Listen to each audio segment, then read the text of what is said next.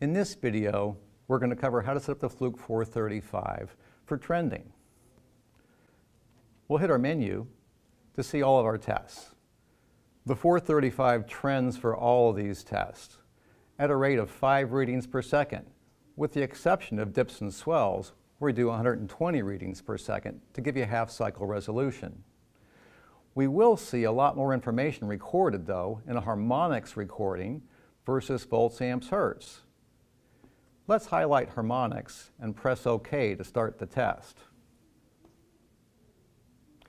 I'm going to immediately stop this test with the hold run button, F5, say discard and restart.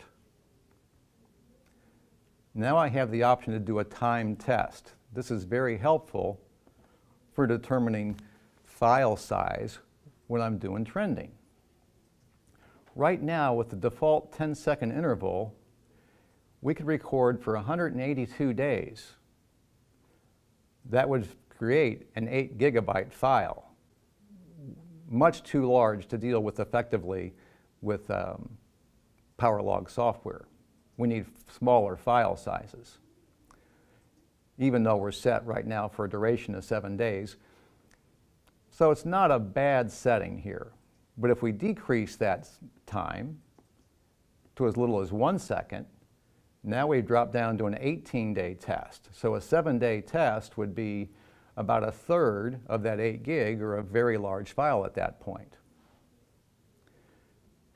So we encourage you to keep your intervals at 10 seconds if possible. If you need time resolution to know when things happen down to the second, you can do so for a short period of time, but keep in mind you'll create a large file size.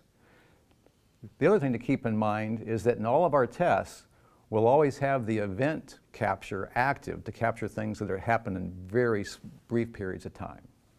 And that's how we configure the Fluke 435 for trend configuration.